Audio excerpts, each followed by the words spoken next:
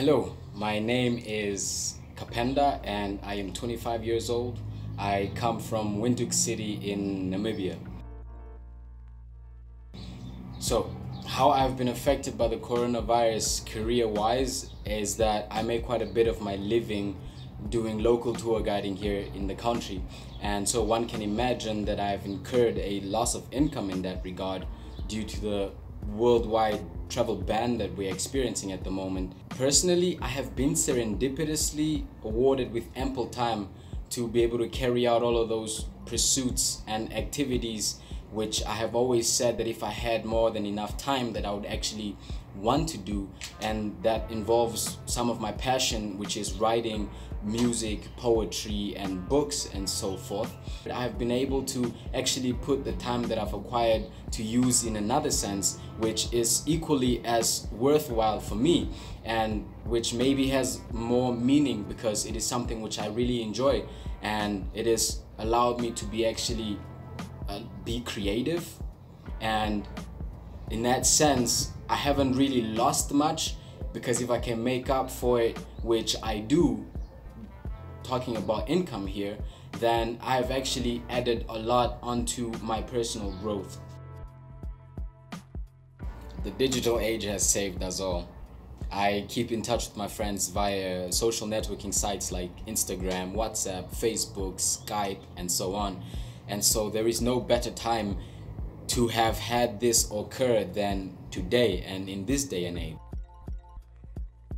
I'm unable to show a place in my neighborhood that has been affected, but I can say for certain that you have a relation to the predicament that I'm facing, because I'm quite sure that in your area as well, unless it has opened back up, which is not the same for my country because we are still quote-unquote in lockdown, is that parks and gyms and any place where you get people socially gathering are all completely shut down, so they look like ghost places right about now. I sure do hope so.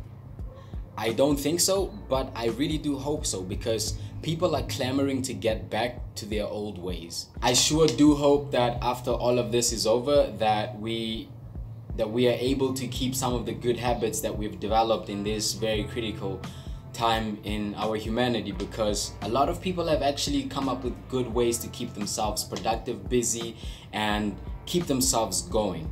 And so I hope that we are able to really sustain this after all of this is over, because everybody keeps talking about how the planet is healing, but the reason that the planet is healing is because we partook in certain activities which led us to where we were. And if we come out of this and we continue doing what we have always done, we're just gonna end right back up where we were before this began, and in essence, and like this would have been for nothing. So it is on each and every single one of us to actually keep going with the good habits that we have created throughout this time, so that this wasn't in vain, if you can see it in that sense.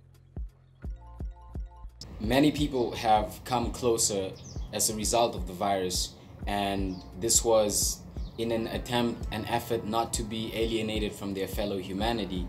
And I think that if this goes and continues beyond the virus, that we are looking at a more harmonious and connected world.